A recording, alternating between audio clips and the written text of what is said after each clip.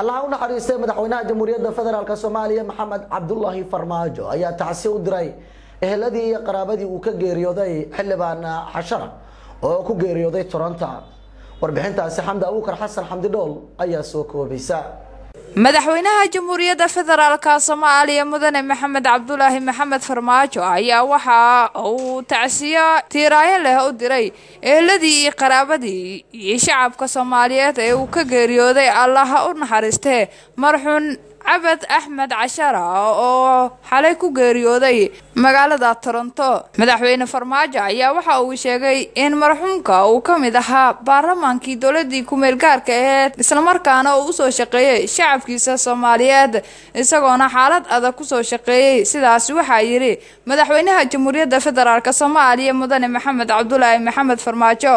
Madaxweynaha Jumhuriyada Federaalka Somaliya Maxamed Cabdullaahi Maxamed Farmaajo ayaa sheegay in mas'uuliyiinta uu isaga ugu horeeya ay tacsiil qaybsanayaan eheladii qaraabadii uu ka baxay isla markaana Allah ugu bariyay in jannadii firdawsa uu ka waraabiyo.